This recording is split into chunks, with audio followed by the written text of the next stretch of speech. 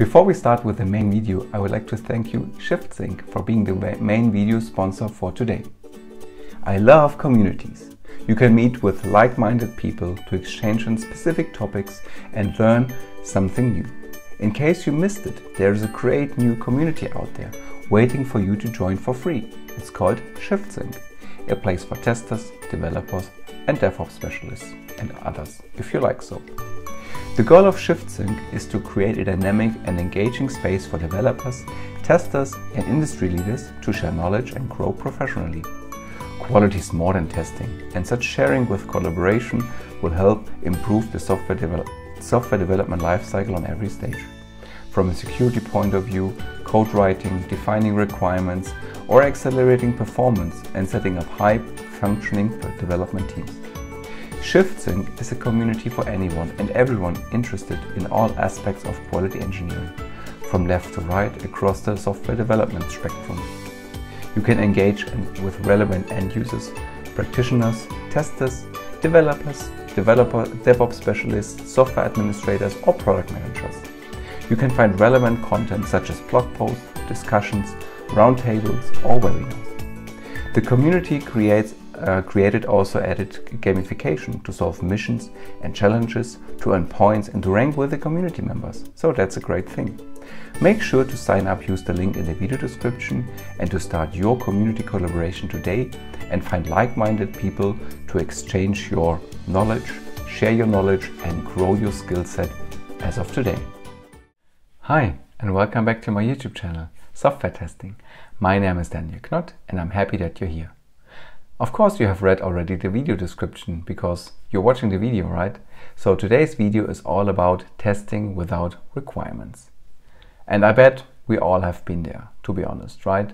Who hasn't opened up a user story, an epic or whatever document you're using for your test case activities, for your activities at all, or for the feature development, and there was no description, no requirements set. I bet we have all been there, myself included. And today's video should also give you an idea like what you can do as a software tester to test without requirements and what you can do to successfully add value to your team. So let's take a look. So the title is Testing Without Requirements.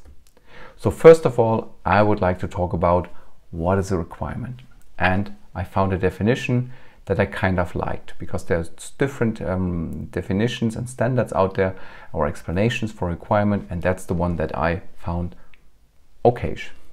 So it says a condition that must be met or processed by a solution to satisfy a contract, a standard, specification or other formally imposed documents. So that's the definition of a requirement. Or in short, acceptance criteria in tickets or any kind of information that you can put in a documentation or in a user handbook or on a sticky note, for example. So that's the requirement. But there are a couple of types of requirements that I would like to talk with you today. So what are types of requirements? And this list is by no means complete. There might be other requirements that you have seen in your project life, in the industries, also forth and so forth. But I try to find the most generic requirements that I have seen in the past. So what kind of types do we have? We have architectural requirements. Yes, architectural requirements, it means that it's a system architecture is described with certain requirements, what the system has to offer from an architectural point of view. There are business requirements. What is a business requirement? Can be in a goal that should be achieved, can be objectives, usually like the upper management gives some business requirements or business goals to the company to define a vision or a mission statement, and based on that requirements or that mission or business goals, we can derive sub-requirements or objectives and work towards them, for example with OKRs, so objective and key results. Of course, we have user requirements. Yes, what are our users? Users can be real users. Users can also be internal users like stakeholders. What kind of requirements do they have towards the system, towards the process? So what are their needs basically? We have functional requirements, and for those of you who work in software testing for a while know that Of course, we have functional requirements, we have functional testing that we can use in order to test the application towards its functionality. Is it behaving correct when you enter your password, for example, or is functionality met in towards input characters, what I just mentioned, or button clicks or whatever. So everything that goes around the functional requirements is in this type. The also one that we all know as a software tester is called the non-functional requirements, such as accessibility, usability, security. So everything that is not really related to the functionality of a software product or of a service, but is something that people require to have, right? Or they want to have at least. And last but not least, the one that I brought for you today is our regulatory requirements. So something that you have to follow by law, for example, or by a regulator. So in terms of you work for medicine products, for example, you have the FDA, the Federal Drug Association, that gives you some clear guidelines on things that you have to meet in order to get your product approved. So they have requirements by law or by a federal institution that you have to follow in order to be successful with your product. So these are the types of requirements. If you know other requirement types that I haven't talked about today's video, leave them in the comment section below so we can all benefit from it. Next big topic that I bet you have heard already are explicit requirements. Especially when you work with as a software tester, you will notice this kind of requirement types. So explicit and implicit requirements. I'll come to the implicit requirements in a second. So explicit requirements are usually written down. For example, in a documentation, in a user story, in acceptance criteria, on a piece of paper, on a flip chart, on a mind map. So everything that you can write down as a requirement is an explicit one, because it's stated somewhere that everybody can read and follow up on. As I said, acceptance criteria are used to describe explicit requirements. In case you don't have acceptance criteria in a ticket, you should talk to someone in your team, product manager, whoever is defining the user stories. Because this is usually like a good starting point, the acceptance criteria to meet the requirements of your service, your product, the feature that you are going to develop and to test.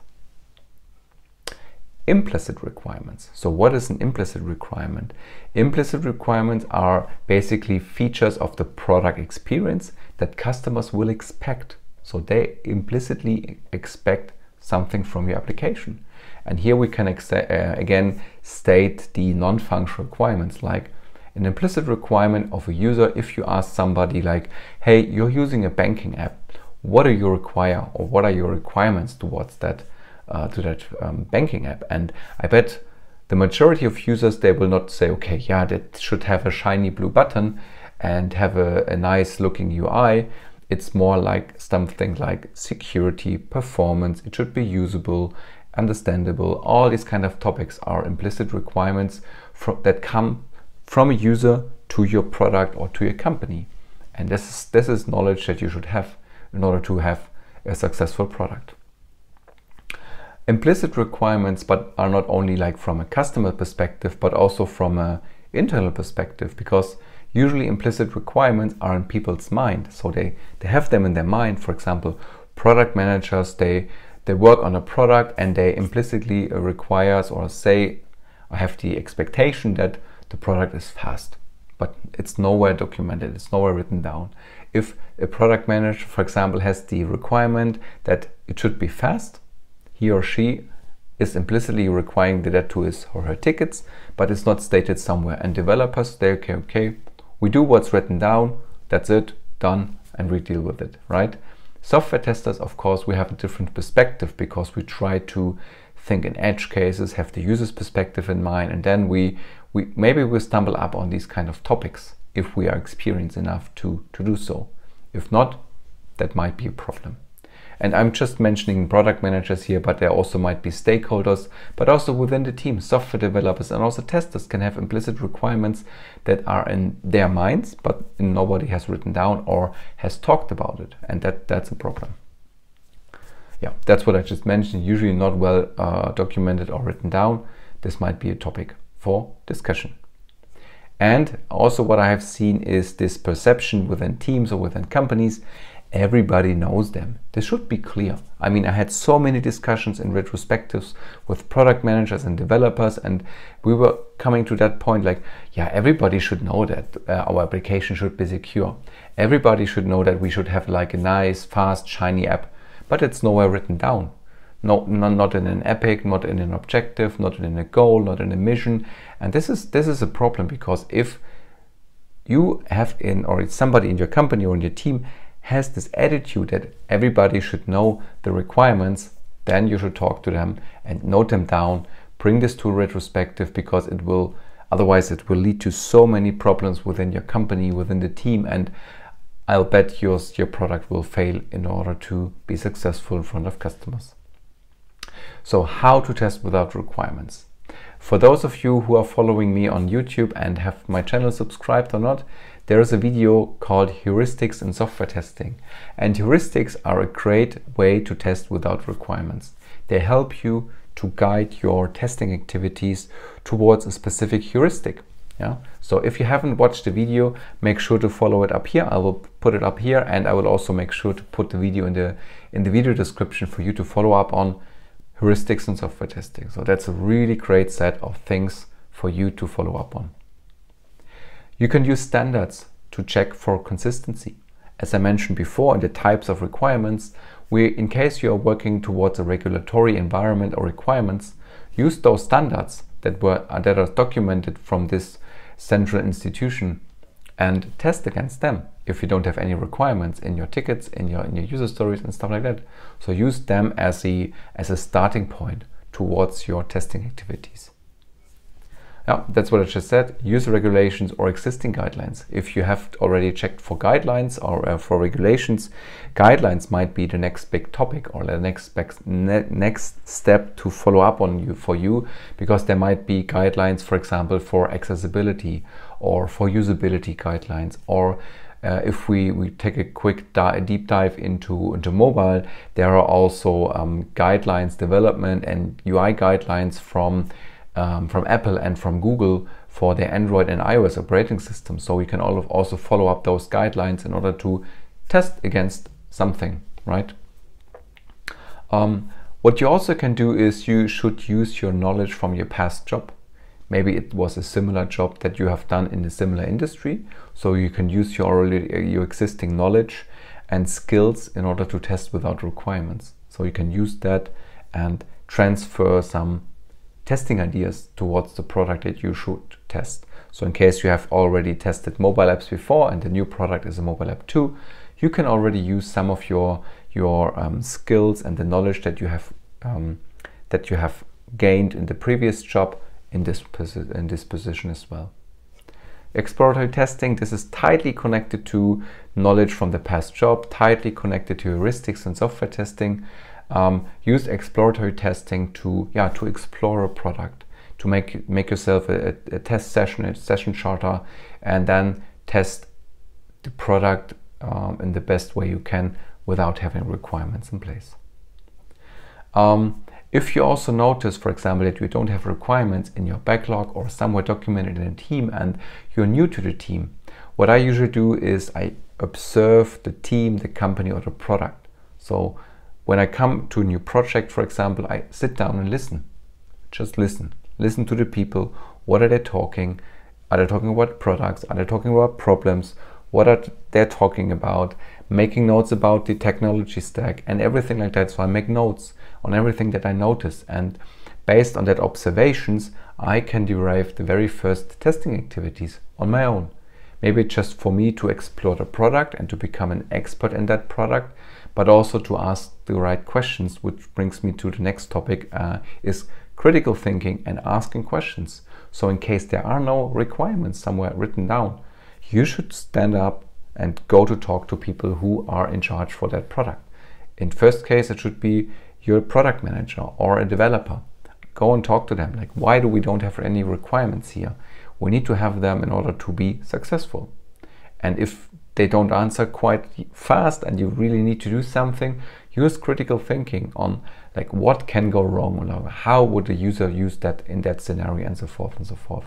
This will help you in order to add at least some value to your product team, to the development team. But testing without requirements is not a good idea, right? Because it's likely that you as an individual will fail, but also you as a software development team will fail in the long run. So better take the time, talk about it, bring it up in a retrospective to be successful within your team and within the development phases as well. So how to improve the situation? I mean, I just mentioned one of them is bring this topic up to the team. The retrospective, in case you're working with agile methodologies, is the first thing you should do. If you don't like to wait for the next retrospective to happen, go and talk there or bring this topic up in a stand-up. You need to improve the situation as a team. Otherwise, as I said, you will fail. Your users will not be happy. That's not good. In case you brought up the topic and you don't see any things that are going to change, step up as a software tester and support product people in defining requirements. Discovery phases or user story preparation phases are usually a good starting point for you as a software tester to help your product people, the user experience people, to actually add requirements, ask questions, and bring everything together. And don't be too lazy or let's say, oh, it's too boring, to just sit down and document everything. Write it down or start a recording script to record your voice and what your guys are talking about and girls in order to be successful in the requirements phase. And last but not least, leading by example is the things here to do is the moment you notice an implicit requirement or nothing has been noted down or anything is documented, start doing it. Open a wiki page in case you're working with wikis and start document everything what you have done. Start documenting your work, start document your testing activities, do it in a lean way in mind maps or in short bullet points, and then share it with your team. Make it transparent, and you will notice that you will lead by example and people will follow you with that because they will like or they will love what you do. I have done it myself and I got so many great feedback from developers saying, hey Daniel, that's so great that you documented that process or that flow that we have to do once in a while. It helps me so much. Otherwise I will lose time and money and whatever. So go for it, do it, and you will see the improvement in your team and in the overall situation. And I bet you will have really good requirements in the near future. And with that, we're done for today's video. Let me know in the comments, how do you deal with the situation that you don't have requirements for testing or for development? I would love to hear what you have to challenge or what you have to deal with. And as always, leave a thumbs up, leave a subscription to support me. Thank you and goodbye.